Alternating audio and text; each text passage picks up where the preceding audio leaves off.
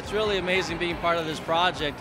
We started meeting with them a couple of years ago when they had just plans at the inception of the whole project. My name is Sal Gonzalez, City of Phoenix for about 20 years. I'm one of the electrical supervisors. If you looked at the main guts of the electrical, there's probably a couple hundred panels in this building that run anything from freezers, coolers, registers, all the exits and emergency lighting. So there's a lot that goes into the bones of the electrical system. We have panel schedules. They have to be completed so that we know what everything controls. All the breakers in place, all the covers are in place. They've all been inspected through progress inspections. We walk into Fry's, we look for egress lighting, emergency lighting. We've done the test where we shut power down and make sure that all the people can get in and out.